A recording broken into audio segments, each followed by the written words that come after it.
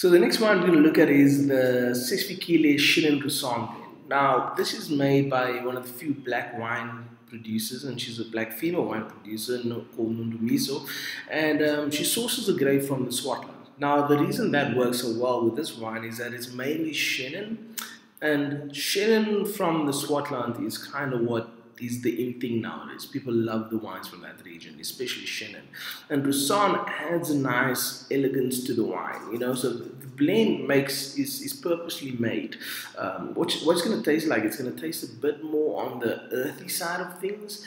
And if you make it cool enough, it's really nice and crisp.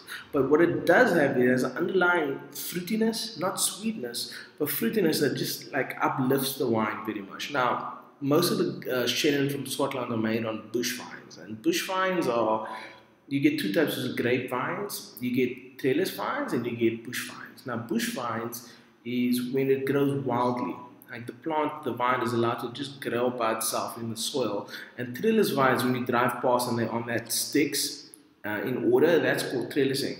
And what bush vine does, it gets it close to the earth and it gives it more wilder taste. Also has a bit less moisture in the grape, and it's like it speaks more of the area and more concentrated flavors. But yeah, this one is one of those great summer wines. It has a great balance between acidity and fruitiness, and I think that earthiness is something very special. I enjoy it. I hope you do too.